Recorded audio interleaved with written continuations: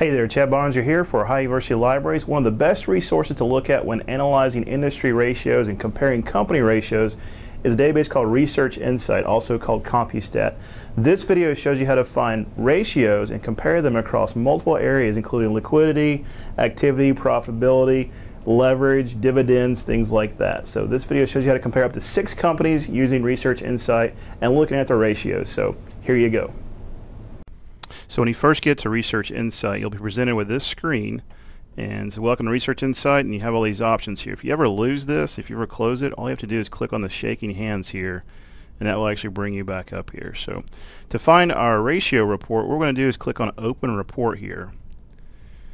And there's all kinds of options you can look through in here, and there is actually, if you go under and look under ratio reports and modules, there is content in there, but this will only give you reports for one single company at a time.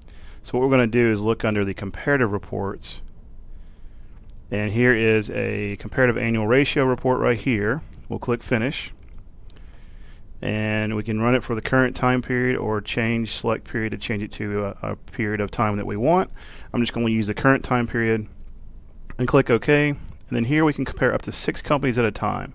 So let's say we want to do Time Warner Cable, we want to do DirecTV, we want to do Amazon, we will do Walmart, and let's say we want to do Comcast, but we don't know the ticker for Comcast. What you can do is go over here and click Lookup, and then just start typing in your company here. So we'll do Comcast, select the company there and click Paste, and then click Close, and you see it puts in there for us.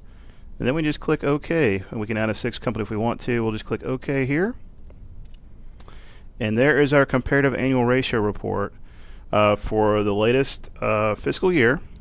And as you can see, they organize these by liquidity, activity, performance, profitability, and you scroll down some more, leverage, dividends, things like that. So now what you can do if you wanted to save this to Excel, you can actually go up here and click on the big save icon. This will actually save as a text file. Under text options, if you leave it at tab, you can just open it within Excel just fine and import it that way. So you'll notice there's no averages here, but you could easily go into Excel and create your own averages in a column out to the right as well. So that's how you get a comparative annual ratio report in Standard & Poor's Research Insight. Hopefully this video helps you better understand how to find ratios and look at them in Research Insight. Should you need more help, look for the contact link on the business blog. I'd be glad to help you any way I can. Take care and best luck with your research.